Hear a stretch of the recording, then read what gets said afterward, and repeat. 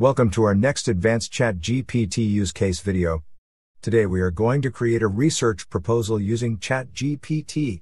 It can take you months to create a research proposal, but with ChatGPT, it will only take us 10 minutes and we can check it for plagiarism later. You will see that it is scoring better than most humans generated proposals. This video may be short on TikTok.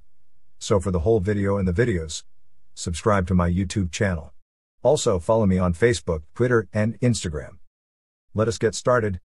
Go to ChatGPT and type your research topic. We are going to use the following research topic: marital relationship satisfaction, social support, and postpartum depression.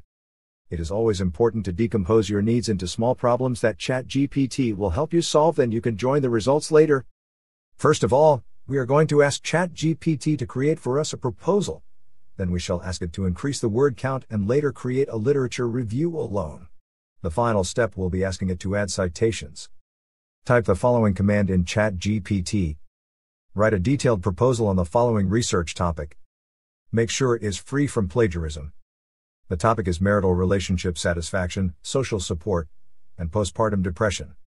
I'm a psychology master's student, so make sure it's advanced. As you can see, ChatGPT is creating the proposal for us, and once it is done, you can inspect it and see. Now let us add more descriptions. Type the following command. This is too summarized. Retype the same document but make it more detailed and bulky. As you can see, it is now updating our proposal. See, the number of paragraphs in the introduction section is increased from 1 to 4 paragraphs. The overall document size has also increased.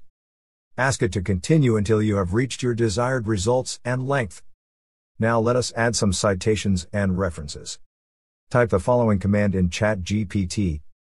For the same document above, add more citations and references. Don't change anything except add more citations and references. Now you see that the document is being updated with multiple citations. Ask it to continue and finish the rest of the document. Note that we have references that have been generated for us at the end of the proposal.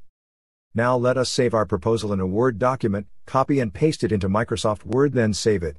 Organize your document and remove any errors and typos if any, and save the final document.